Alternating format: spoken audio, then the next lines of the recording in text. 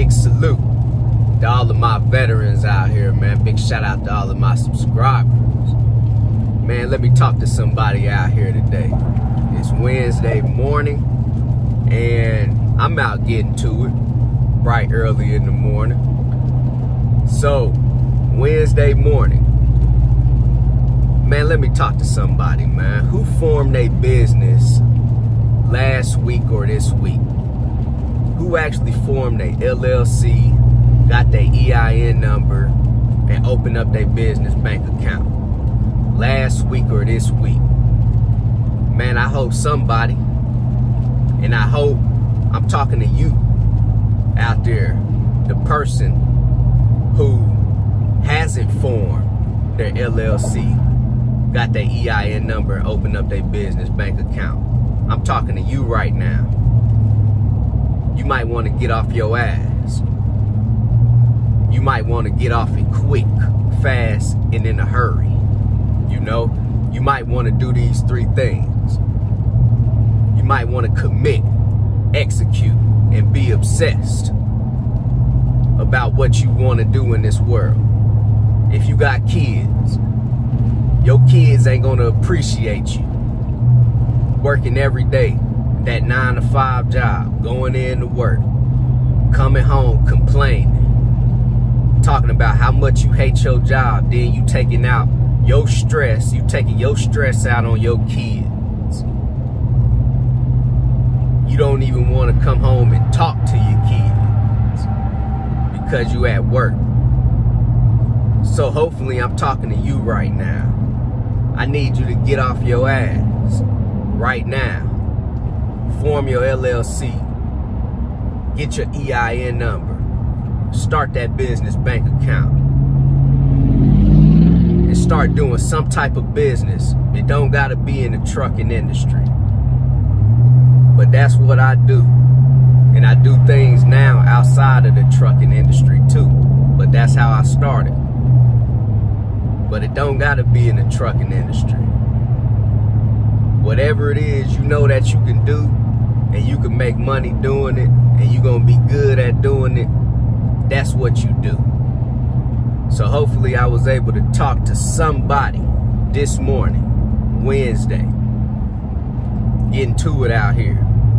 Start your business. For you freight brokers out here, let me tell you guys something. The way you're going to fail at being a freight broker is basically not doing your checks on the carriers thoroughly too, right? So when a dispatcher or that owner operator call you to book that load from you, make sure that you're checking out that carrier. Make sure that you're making sure that they have an active authority, active commercial insurance, and good safety scores. Make sure that they had a $1 million general liability policy and that $100,000 cargo insurance. Let me take a quick break real quick. Rolling down the street. Talking. Got to get these thoughts out of my mind today. Throat was dry. So anyway, active commercial insurance, active authority, good safety scores. You can get all of this information from the FMCSA website, Federal Motor Carrier Safety Administration website. And also, make sure you guys are being listed on the actual carrier's insurance too, as a certificate holder. And I like to get the actual insurance directly from their agent too, because the FMCSA will let you know that they have active commercial insurance, and it will also let you know if it's canceled or pending cancellation. So you can get all of that through the FMCSA website, but if you guys go directly to the agent and just get that information from the agent, because you guys want to make sure that that commercial insurance is active. Because if not, if you broker that load out to that actual trucking company, and that load, and if that trucking company insurance is canceled, then that's going to give you a big problem, you know. That's why you also want to look into having contingent cargo insurance, even though it's not going to be required from every shipper out here that you have contingent cargo insurance. But just think about getting contingent cargo insurance, or you guys could pay per load.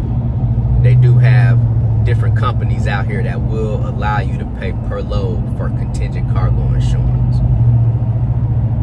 So I think that's the biggest reason why a lot of freight brokers are failing out here, is because they are not doing the proper checks too with these carriers. Another big reason why I think freight brokers are failing is because you guys are failing to negotiate for the proper rate for that load. So by me saying that, it's saying that if you guys fail to negotiate with the shipper, you know, to make sure that you are getting the right rate to move that load, you guys would never get your loads moved.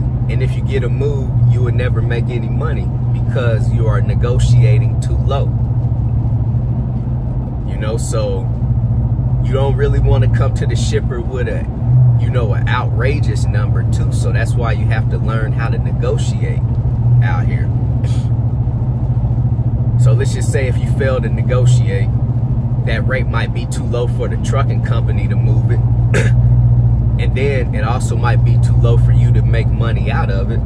So the whole goal at any business in life, of course, is to make money. But you're in the business to making sure that you are negotiating for the right rate, so that the carrier is going to be happy, the shipper is going to be happy, and you are going to be happy, right? So for you guys out there, man, I just want to put this quick video out there to you guys today. If you have any questions, hit me up on my text message, 317-953-8943.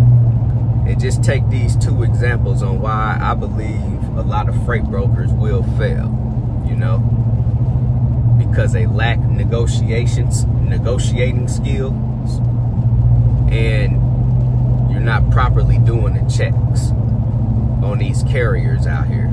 So just do those two things, and you guys will start out pretty good, man. Hit me up on my website, www.extraordinarymovement.com. Go get your 30-day free trial with DAT. Go sign up with TAFS, Trans-Am Financial Services.